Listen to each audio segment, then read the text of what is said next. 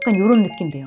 너무 예쁘죠? 쿨톤인데 웜톤 분들이 하는 베이지톤 메이크업을 굳이 하고 싶다 이런 안 쓰시는 분이 없을 만큼 되게 자주 봤어요. 고급스러운 피부 표현을 해주는 제품이에요. 게으른 스프. 안녕하세요 스튜님들, 게으른 스프입니다.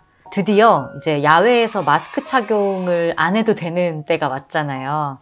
그래서 다시 화장품들에 관심을 더 많이 가지실 것 같아서 오늘은 제가 가진 화장품들을 한번 와르르 다 털어보는 그런 시간을 가져보려고 합니다. 제가 최근에 차홍아르더 청담점에서 원데이 메이크업 클래스를 받고 또 퍼스널컬러 컨설팅도 따로 받고 왔는데요.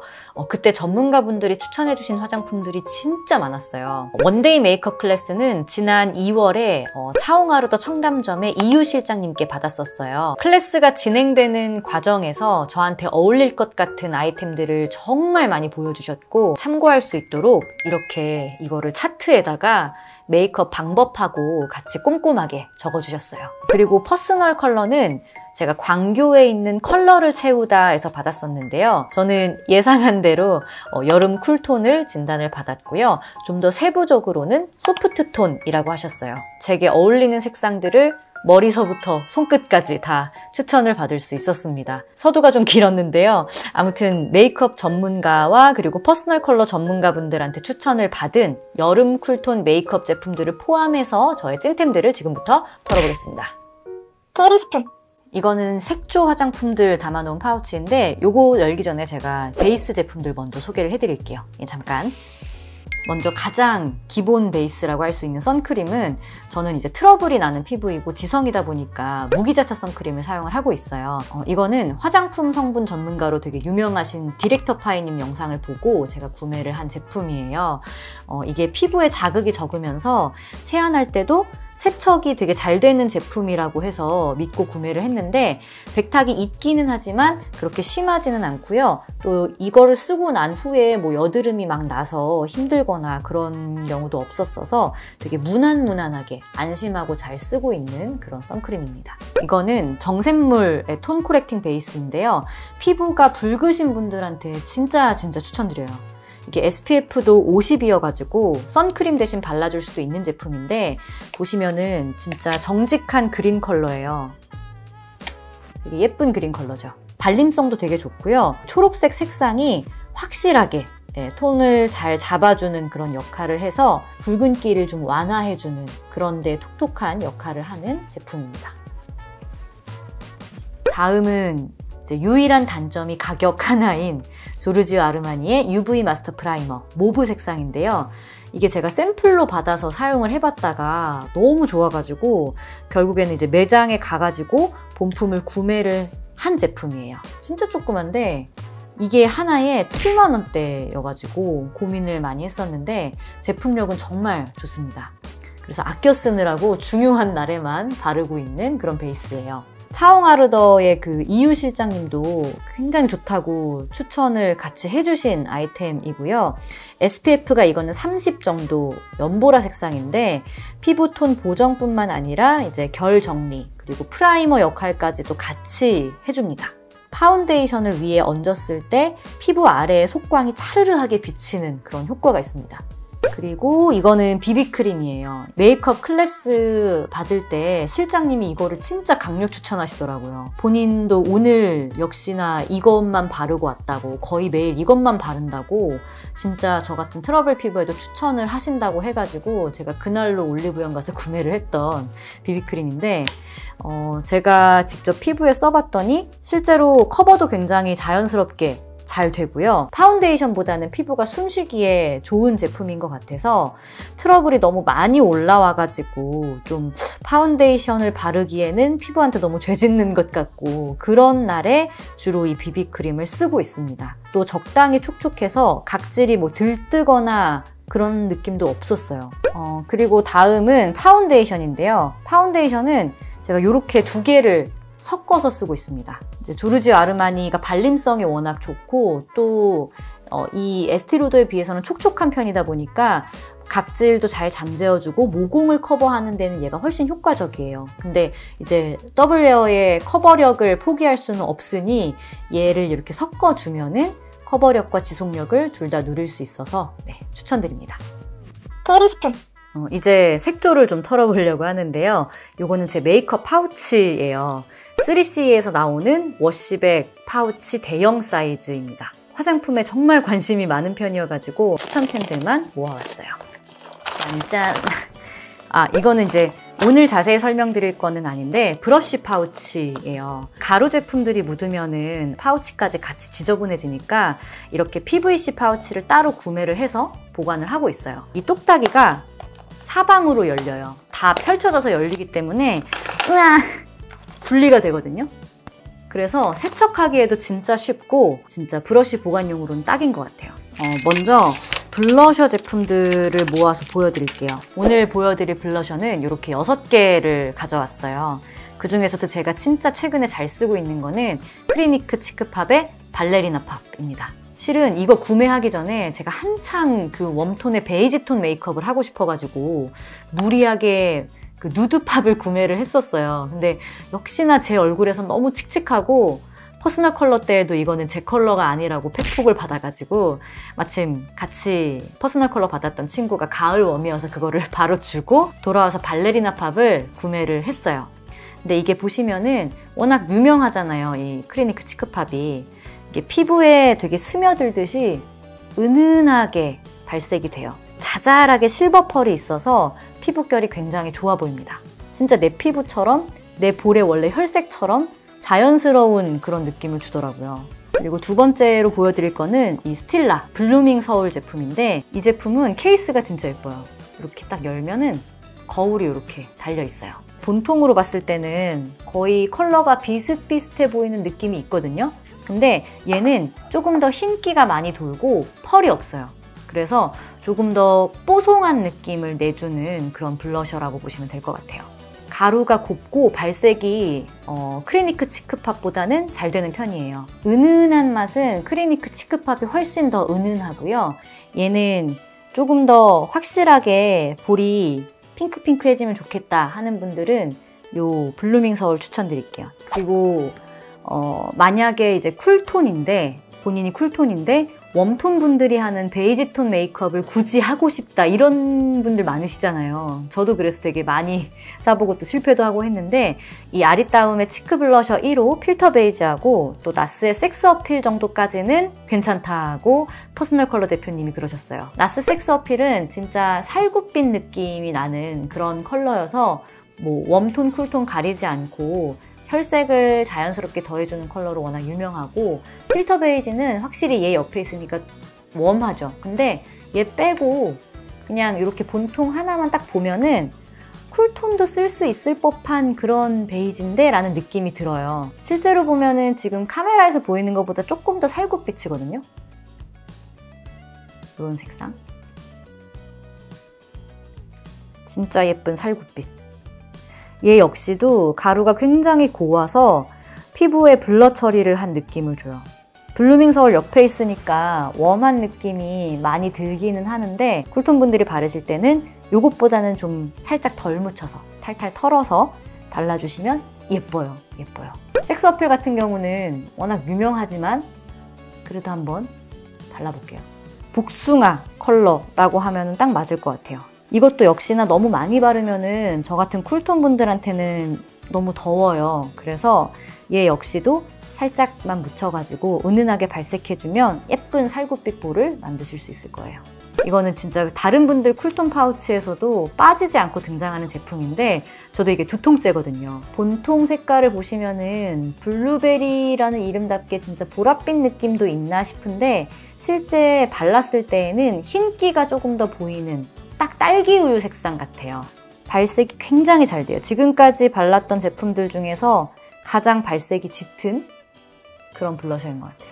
그리고 블러셔에서 마지막으로 소개해드릴 제품은 샤넬 주 꽁뜨라스트 44번 나르시스 모델인데 고급스러운 피부 표현을 해주는 제품이에요.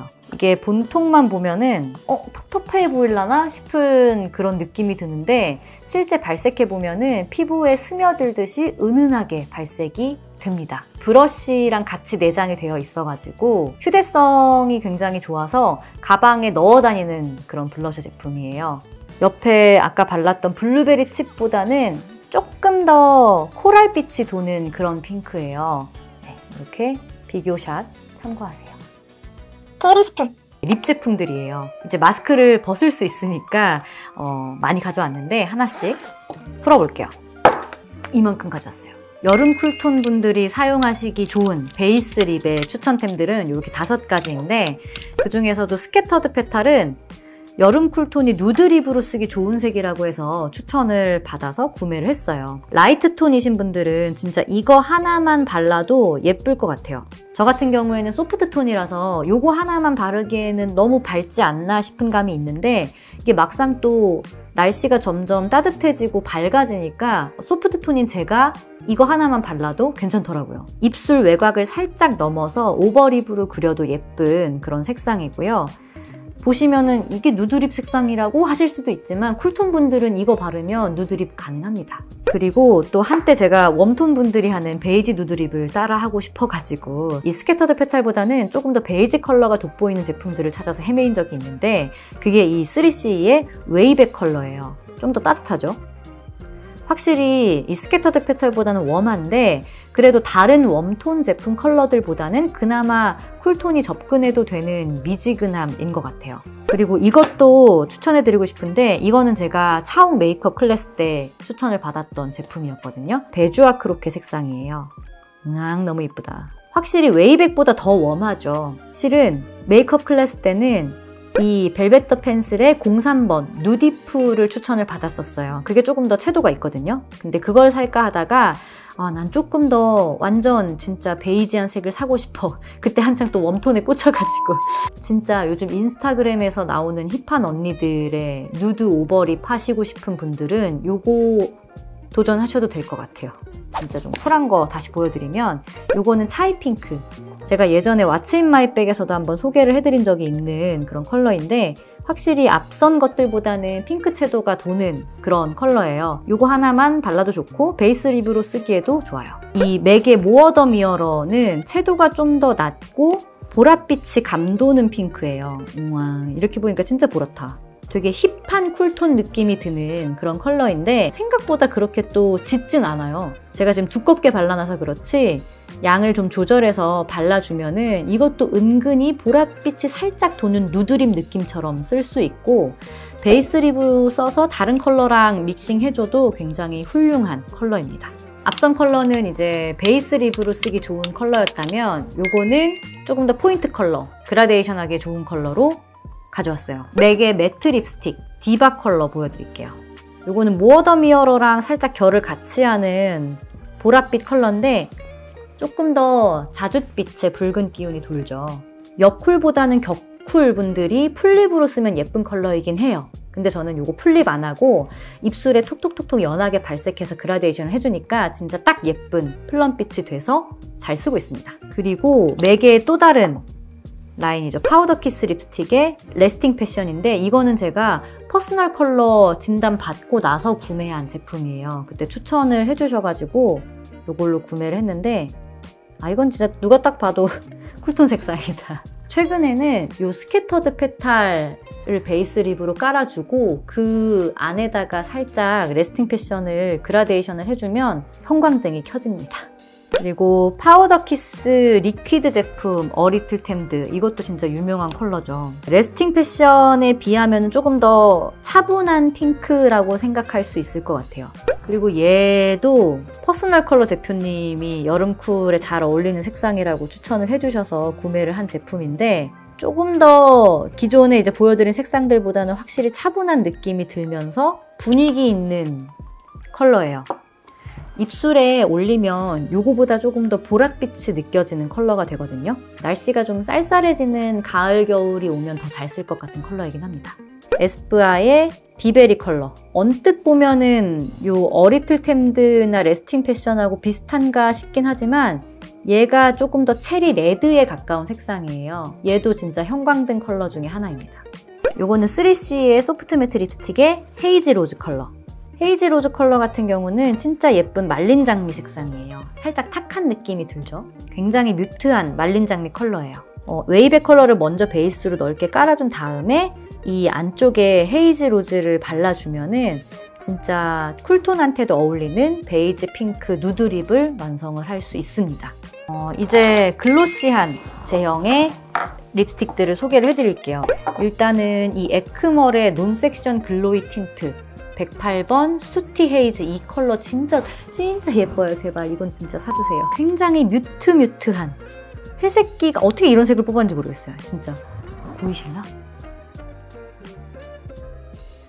굉장히 뮤트한 살짝 다크한 느낌을 내기에 좋은 그런 립글로즈인데 입술 위에 바를 때는 투명한 듯 하지만 이 다크함이 꽤 존재감이 있어요. 그래서 단독으로 발라도 충분히 예쁘고 착색된 색깔도 예뻐요. 고급스러운 느낌이 있는데 요즘에는 이제 메이크업 다 하고 나서 뭘 바르지 고민될 때 근데 시간 없을 때는 그냥 요거 하나만 딱 챙깁니다. 이 스캐터드 페탈 색상 위에다가 얘를 올려준다라고 생각하면 약간 요런 느낌 돼요. 너무 예쁘죠? 여기 스캐터드 페탈 단독 여기 위에다가 수티 헤이즈 올려준 거 진짜 분위기 있어 보이는 립으로 그냥 만들어주기 때문에 이 친구는 뭐 20대 분들이 써도 물론 좋지만 30대 분들이 분위기 있게 쓰기에도 진짜 좋은 그런 제품이고요. 그리고 페리페라 잉크무드 글로이 틴트 갓기천사 퍼스널컬러 때 추천받은 컬러 중에 하나예요. 발라보니까 진짜 딱 여름 쿨톤 색상 아니 어떻게 이렇게 베이비한 핑크 이게 살짝 보라색이 떨어져 있는 그런 핑크거든요. 핑크하게 한 날 같이 발라주면 좋더라고요. 그리고 이 친구는 작년에 사서 잘 쓰고 있는 제품인데 에스쁘아 노웨어 샤인 라인 중에 허그미 피그 컬러예요. 얘도 진짜 예뻐요. 조금 미지근한 느낌이 있죠. 근데 이제 이것도 역시나 여쿨이라도 미지근한 웜한 메이크업 하고 싶을 때 찾게 되는 그런 컬러인데 채도가 조금 있는 무화과 컬러예요. 살짝 차분하게 고급스러워지는 느낌이라서 추천드립니다. 게으른 스푼. 다음은 섀도우를 소개를 해드릴 텐데 그 전에 이 예쁜 섀도우들의 발색과 지속력을 높여주는 프라이머하고 눈밑을 밝혀주는 컨실러 같이 먼저 소개를 해드릴게요. 이 어반디케이 아이섀도우 프라이머 같은 경우는 제가 아이 프라이머를 평생 안 쓰다가 이번에 메이크업 클래스를 받고 난 후에야 얘의 중요성을 좀 알게 돼가지고 구매를 한 제품이에요. 이제 갖고 있는 섀도우들 중에서 발색이 처음에 딱 했을 때는 예쁜데 밤에 이제 집에 들어와서 보면 색이 다 날아가는 그런 제품들이 몇몇 있잖아요. 그런 제품들을 쓰는 날에는 이 아이 프라이머를 미리 눈 위에 발라주면은 발색도 더 잘 되고 유지력도 더 좋아지더라고요. 그래서 요즘에 메이크업 할 때 바쁘지 않으면 꼭꼭 이거를 써주고 있어요. 이것도 메이크업 클래스 때 추천을 받았던 건데 눈 밑에 다크서클 부분을 밝히는데 너무 좋더라고요. 이렇게 붓펜 타입 형식으로 되어 있고 잘 나오지 않으면은 이렇게 딸깍딸깍 눌러서 쓸 수 있는 제품인데 제형 자체가 굉장히 얇게 되어 있는 제품이어서 눈 밑에 컨실러 발랐을 때 주름 끼임 이런 거 너무 신경 쓰이셨던 분들은 이 제품이 조금 가격대가 있기는 하지만 그만큼 좋다, 추천드릴 만하다. 이제 섀도우를 소개를 해드리려고 하는데 싱글 섀도우들부터 먼저 소개를 해드릴게요. 요거는 제가 제주도공항 면세점에서 구매를 했었던 건데 2구 팔레트랑 같이 구매를 해서 싱글 섀도우들을 이렇게 넣어줬어요. 맥 오메가 그리고 요거는 차콜 브라운.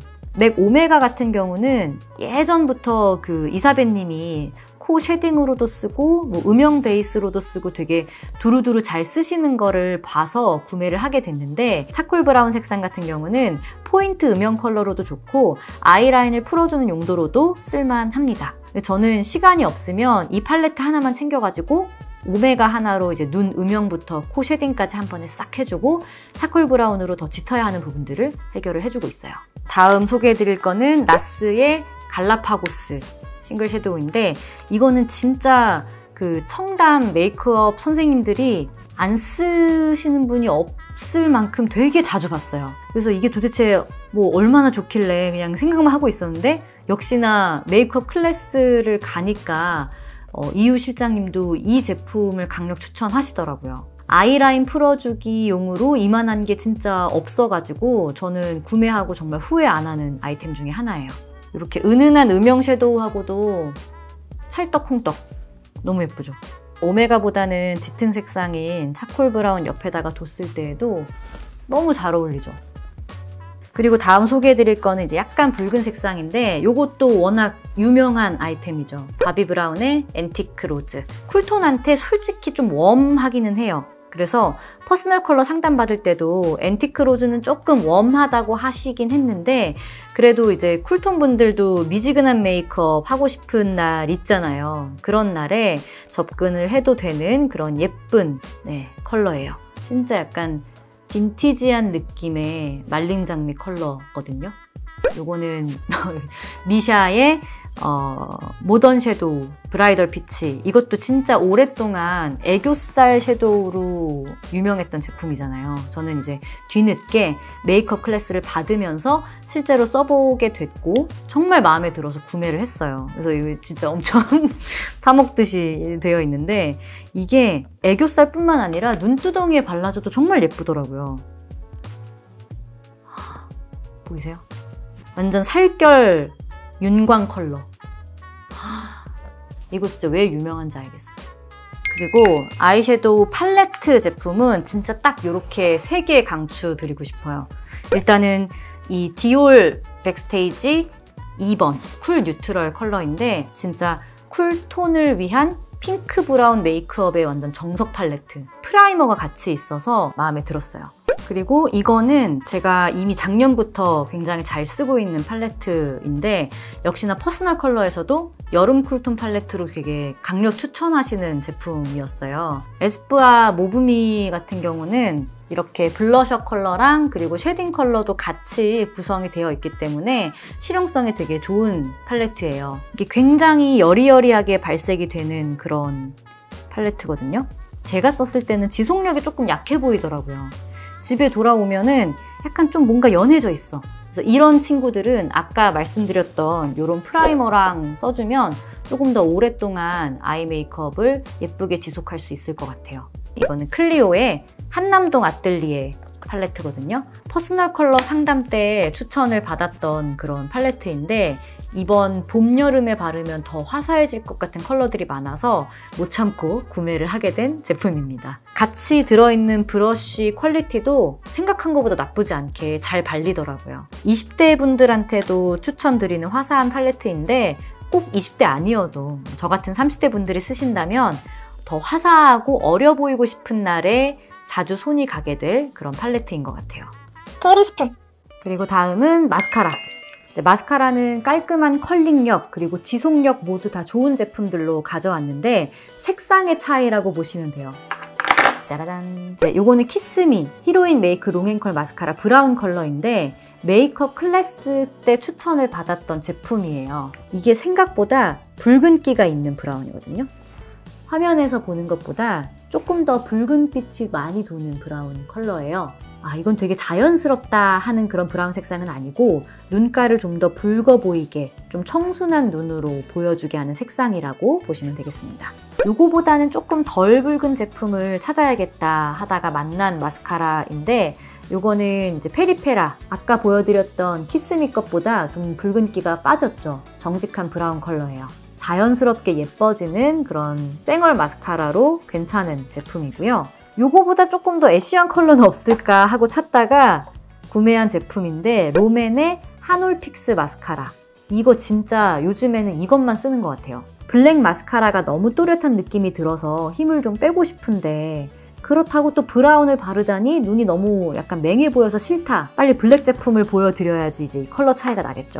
블랙 마스카라는 제가 이전에도 한번 보여드린 적이 있는 치카이치코. 이건 진짜 완전 블랙이고 얘가 살짝 애쉬빛으로 빠진 그런 마스카라 컬러예요. 좀 또렷한 메이크업을 하고 싶은 날에는 이 치카이치코의 블랙 마스카라를 발라주는 편이에요. 게으른 스푼. 다음은 애교살에 그리면 좋은 펜슬 타입의 제품들을 소개를 해드릴게요.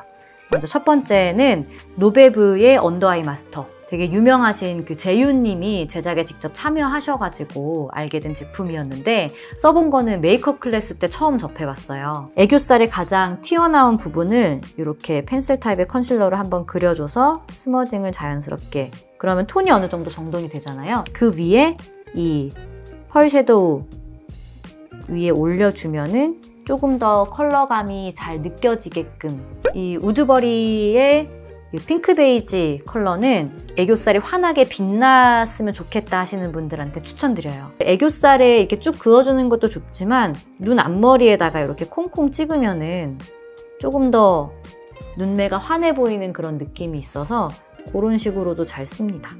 스머징하면 이 정도로 펴지는. 이 두 제품 다 픽싱이 되고 난 다음에는 이렇게 물티슈로 빡빡 문질러도 잘 안 닦여요. 아, 이게 지속력이 진짜 좋구나 느끼실 수 있을 거예요. 게으른 스푼. 다음은 아이브로우 제품들입니다. 원래 메이크업 클래스 받을 때에는 슈에무라 하드 포뮬라 제품을 추천을 받았었어요. 워낙 유명한 제품이죠. 대체품을 찾아보다가 우드버리 제품으로 구매를 했는데 화장을 한 얼굴에 그리면 발색이 잘 되거든요. 제형이 딱딱해서 잘 부러지지 않고 색상도 이렇게 보시다시피 굉장히 예쁜 컬러여서 잘 쓰고 있습니다. 그 다음에 추천해드리고 싶은 브로우 제품은 이 에크멀에서 나오는 라이브 브로우 텍스처라이저. 눈썹에서 비어있는 부분들은 이런 펜슬로 살살살살 먼저 그려준 다음에 이거를 눈썹 결 따라서 발라주면은 사람이 괜히 더 약간 고급스러워 보이고 그래요. 브로우도 브로우인데 이마랑 그 구렛나루의 잔머리를 결대로 이제 살려주고 고정하는 데에도 이 제품이 진짜 특화가 돼 있습니다. 살짝 이제 그 살결에 컬러링도 되다 보니까 자연스러운 그 쉐딩 효과를 주기에도 진짜 좋아요. 요거는 이제 브로우 컬러를 바꿔주는 키스미의 헤비 로테이션 컬러링 아이브로우. 저는 06번 핑크 브라운 색상을 쓰는데 이제 눈썹 색깔을 살짝 밝혀주면 사람 인상이 조금 더 밝고 시원해 보이잖아요. 이게 눈썹에 뭉침 없이 잘 발리는 그런 제형이어서 슥슥 발라주기에도 편한데 단 살에 닿으면 너무 진해질 수 있으니까 눈썹 모에만 닿게 잘 발라주면 됩니다. 게으른 스푼. 네, 이렇게 파우치를 엄청 많이 털어봤는데 지루하시지 않으셨을까 모르겠습니다. 근데 제가 이 많은 제품들 중에서 진짜 카테고리별로 진짜 하나씩만 추천드린다면 어떤 제품일까도 한번 준비를 해봤는데요. 먼저 첫 번째로 베이스 제품에서는 유일한 단점이 가격이지만 정말 안 살 수가 없었던 제품, 이 조르지오 아르마니의 이 모브 컬러 베이스 프라이머 진짜 추천드려요. 내 피부가 원래부터 광이 나는 듯한 느낌을 주고 싶은 분들이라면 파운데이션 전에 이 제품 한번 꼭 발라보셨으면 좋겠고요. 그리고 립 제품에서 하나만 꼽아야 된다라고 한다면 저는 이 에크멀의 스티헤이즈 컬러 진짜 추천드릴게요. 바르면 사람이 세상 고급스러워지고 세상 분위기 있어져요. 그래서 차분한 립 컬러 좋아하시는 분들한테는 이 컬러 진짜 추천드리고요. 그리고 블러셔 중에서 하나만 꼽는다라고 하면은 저는 요즘 잘 바르고 있는 이 발레리나팝 컬러를 추천드릴게요. 실은 아까 같이 보여드렸던 이 샤넬의 나르시스 컬러하고 박빙이었는데 얘 같은 경우는 살짝 코랄기가 있다 보니까 다른 여쿨분들이 바르셨을 때 좀 덥게 느껴지실 수도 있겠다라는 생각이 들어서 진짜 어느 쿨톤이 바르셔도 찰떡같이 소화하실 이 발레리나팝, 치크팝을 추천을 해드리려고요.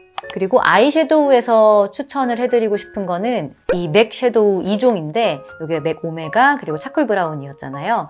이렇게만 딱 들고 나가면 그냥 뭐 음영, 코 쉐이딩, 그리고 뭐 포인트 컬러, 아이라인 풀어주기 다 되니까 여행 갈 때 이렇게 짐이 무거워지는 게 싫다면 이거 딱 하나만 챙겨서 가도 전혀 문제 없을 정도로 활용도가 높은 컬러입니다.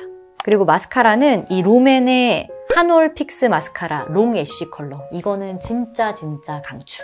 그리고 이거는 브로우템에서 나왔었던 건데 눈썹을 그리는 거는 많은 분들이 하시지만 눈썹 컬러를 바꿔주는 이런 브로우 카라 제품들은 안 쓰시는 분들도 많으시잖아요. 근데 써보면 진짜 한 끗 차이로 인상이 다 달라져요. 조금이라도 환하고 생기 있는 그런 얼굴을 만들고 싶다 하시면 브로우 카라를 통해서 눈썹 색깔을 조금만 밝혀주시는 거 한번 해보시면 좋을 것 같아요.